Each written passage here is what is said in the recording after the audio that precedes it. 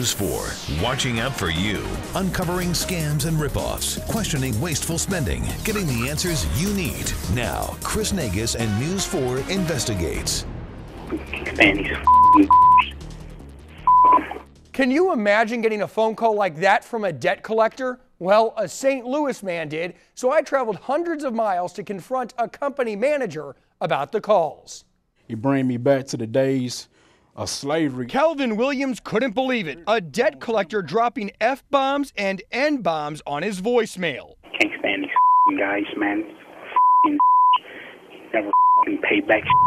The caller claimed to be with National Credit Adjusters based in Hutchinson, Kansas. The calls came from a Victor and a Rachel and went beyond foul language. We need to get some type of payment in right now, as soon as we can get it.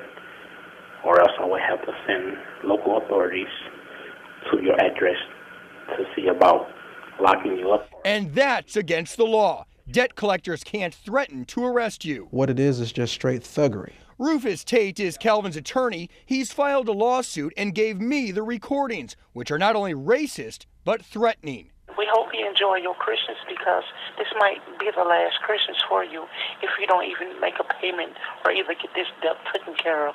National Credit Adjusters is headquartered on the Kansas prairie.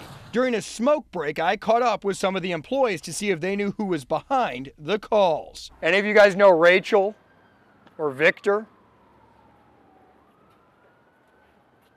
Rachel or Victor? No one? A lot of giggles, but no answers. Hi, sir, how are you? Inside, this guy told me he runs the business office. And I wanted to see if we could talk to somebody with National Credit Adjusters Not about today. this lawsuit. Well, with this language here, as you can see, that's pretty racially motivated coming from some of the collectors here. I don't know anything about it. You haven't seen this lawsuit? No. And I wouldn't have any comment. So I showed him the lawsuit that included the potty mouth quotes and threats from two employees. Does that bother you when you see that? Well, certainly. But I'll have to investigate that. Okay. Is there a way to get a hold of you? Well, is there a way we can get a hold of you?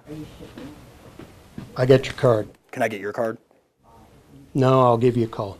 Back outside, the show was over. The collectors closed the curtains. Someone sent this guy out to check on me. I'm actually the company attorney here, just making sure you were on public property. He told me all questions needed to be directed to another attorney here in St. Louis. I called and never got a call back. National Credit Adjusters is known as a debt buyer, which means they purchase the rights to collect delinquent debts. Calvin took out a $600 payday loan online, but his attorney says there's no agreement or relationship between Calvin and the Kansas company. Do you dispute the debt at this point? Yes, we do. In Arkansas, the Attorney General sued National Credit Adjusters. In that state, high-interest payday loans are illegal, so is collecting on them. National Credit Adjusters settled the suit by agreeing to cancel the debts. In Missouri, those debts are enforceable and leading to calls like the ones received by Calvin. Can't stand these guys, man. Never pay back. Pretty shocking from a company that's website preaches respect, dignity, and fairness. Again, nobody from National Credit Adjusters called back to dispute the authenticity of the calls or the allegations. Of course, I'll let you know how this lawsuit plays out. If you've got a scam, ripoff, or government waste you want me to check out, you can find me on Facebook, Twitter, or email. Chris Nagus, News 4.